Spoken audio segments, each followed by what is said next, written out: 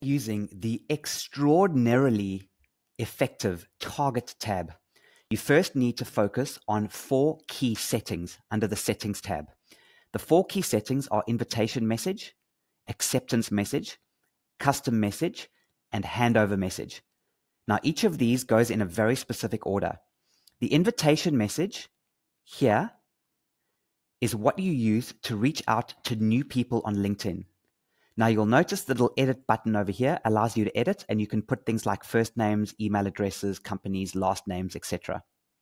What I've done here is I've created an invitation message which puts the person's name who I'm going to invite.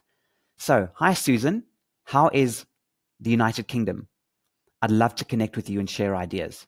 This would be an invitation message that you can quickly use to send new invitations out to various people on LinkedIn.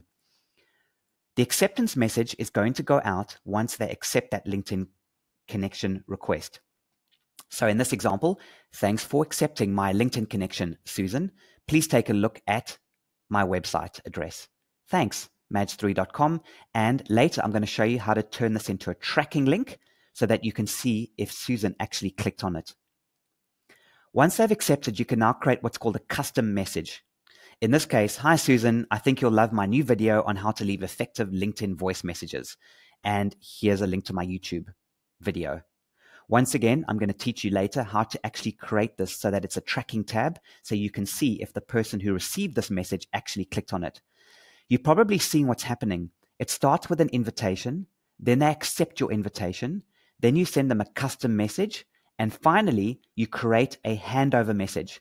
I'm going to explain a lot more about what a handover is, but for now, think of it as handing over a prospect into an actual qualified lead. And there are other reasons for calling it a handover as well when we get more advanced later. But in this case, my handover message is, hi Susan, I think it's time you and I had a quick call. There are so many synergies between, it'll insert her company's name, and my company, madge3.com. Here's a link to my diary. Let's do this, Scotty. So you can create each of these different messages and move people from invitation to acceptance to custom and eventually handover using other features of this app, which I will explain shortly.